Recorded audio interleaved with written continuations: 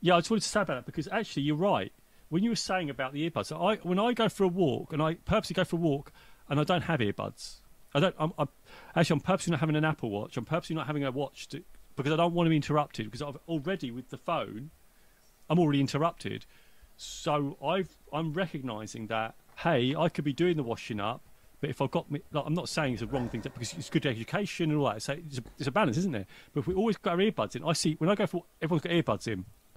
People are not paying attention to that walk. They're not reflecting, like you said, and that reflection time is so important. Like to actually just sit without any inputs and just recognise what's going on around you as those inputs, rather than if I'm listening to something, I'm just listening to that and I'm not taking anything around me, right? And I think that whole thing about mindfulness and mental health is a really critical thing again. And that's probably why time speeds up as well, because I've got to get through this podcast. Oh, I want to listen to that, or this show's coming, or I've got to binge this show, or all these sort of things. But like you say, Lee, I think the important thing is like choosing the things that make you grow, help you grow, but also allowing time for yourself to unplug from all that. Yes. And this is why I do this mindful walk. I do have my phone with me, but it's in my pocket. But I don't have earbuds. But I literally do that for steps. But I do a false commute.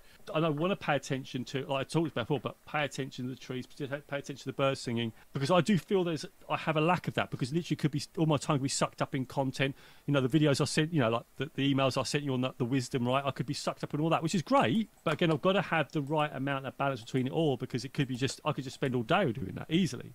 Where I need to make sure that I have those moments of mindfulness, like you say, Lee. So important, this subject of time.